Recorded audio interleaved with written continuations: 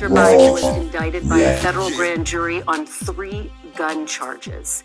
Given that, Mr. President, can you continue to say that there are 2 systems of justice? Well, I think there's no question about it. He had a plea deal that was the deal of the century, the art of the deal. You could write a book on it, the art of the deal. So they're talking about Hunter Biden being indicted on gun charges, finally. They should probably indict the whole family on racketeering, like those rap labels down in Atlanta.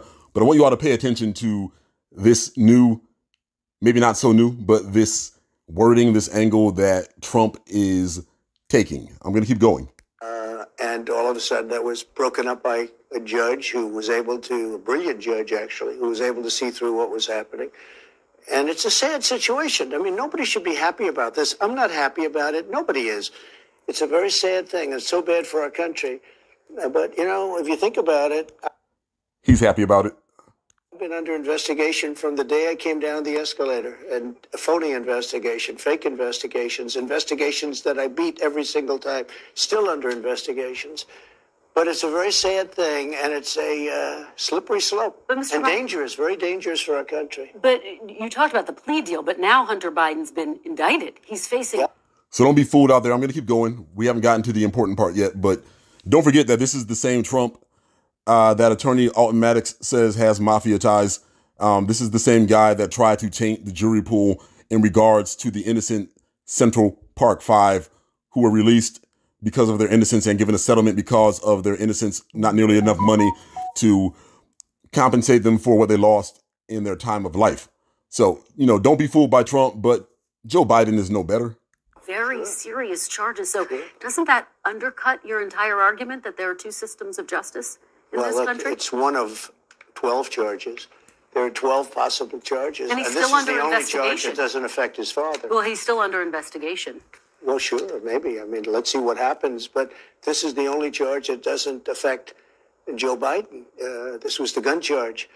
But gun charges are very serious. You know, people have had gun charges and gone to jail for a lot of years. I pardoned some people who I thought it was just horrible what happened, but they were put in jail for many, many years. Rappers. No, that's the point. That's the part I want you all to pay. Rappers. I wanted everybody to pay attention to that part and where Trump is going. Because that last election, he had Kanye West up there. He had Lil Wayne. It was pretty funny, but honestly, if I were Lil Wayne facing all that time, I would have wore the hat, maybe. But Lil Wayne got through it without wearing the hat. He did have to denounce there's any existence of racism, but he was facing 10 years. And hey, if Kanye West was really successful in getting Larry Hoover released, well, that would have deserved some respect. But to Donald Trump and his campaign staff, being buddy-buddy with rappers, quote, end quote, isn't going to save you or isn't going to get you the black vote. Reparations, a bill to protect black people from violent crimes and scams, a black hate crime bill like the Asians. If you want to go down as the GOAT, as the greatest in the White House ever, if you want allegiance, loyalty from the black community for the Republican Party, well, reparations is where you need to head. And don't just say it, actually do it by executive order when you get in office. Thumbs up. Then we'll see who's really talking and who's really not. That goes for Joe Biden too. But you're going to see more of this probably on the campaign trail. Rappers. That was pretty funny. But let's keep going. Others.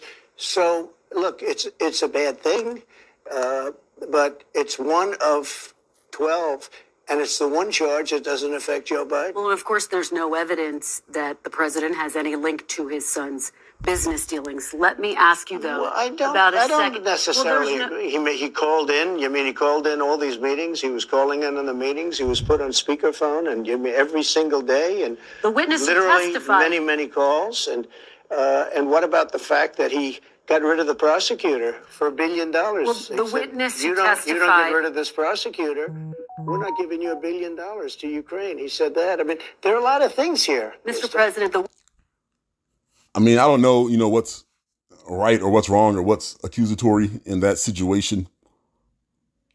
This is Raw Status TV, sports, entertainment, and politics. But I will say there has been a lot of shady type of business going on ever since Joe Biden has taken office. The assassination of the Haitian president, the war in Ukraine, all the turmoil in Africa. These are both white supremacist suspects. But a lot of this nonsense wasn't happening under Trump, and you just have to acknowledge that.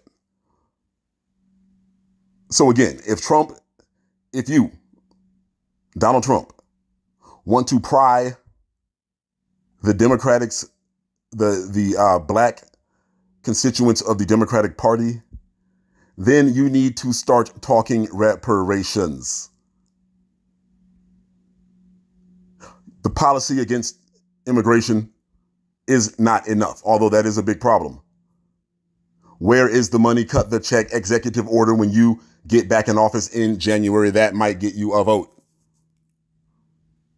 Let me know what you think. Brief video, more to come. This is Raw Status TV.